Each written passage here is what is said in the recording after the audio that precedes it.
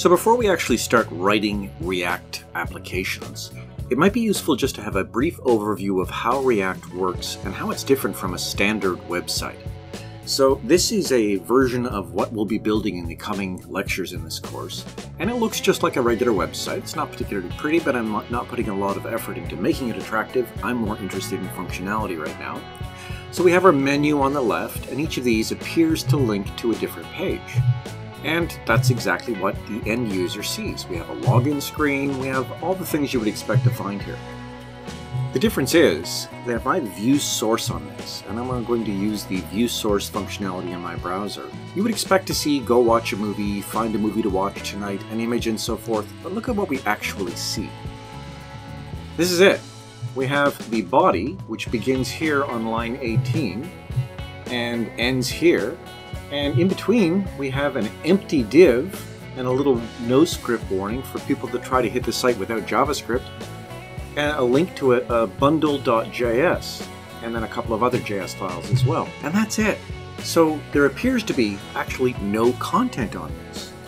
But if instead we inspect the page, so I'll inspect it right now, you can see that we actually have a whole lot of HTML. Now, where does this HTML come from? Well, it's actually constructed by the JavaScript. So in other words, if you try to hit this site without JavaScript, you're not going to see anything. Now, fortunately, almost nobody does anything with JavaScript disabled, so that's really not much of an issue for us. But this is literally one web page, and that's why this is called a single page app. So when you look at this, we actually have one component that is the entirety of the web page, everything that you see right now. And inside of that, we have a component for the menu on the left, a component for the content in the center, and it actually gets more complex than that. So let me log in. This form, for example, consists of an overall component, and then it has the login component, and each of these is actually another component. So let me log in.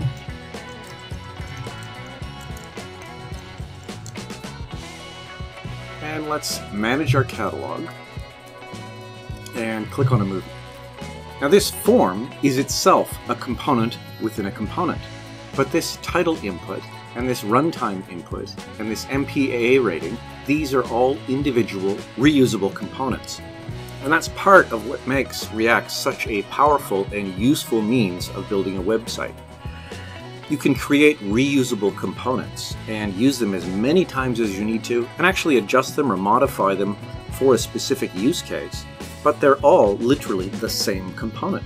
So all of the text inputs on this form are the same component with a few different properties passed to them.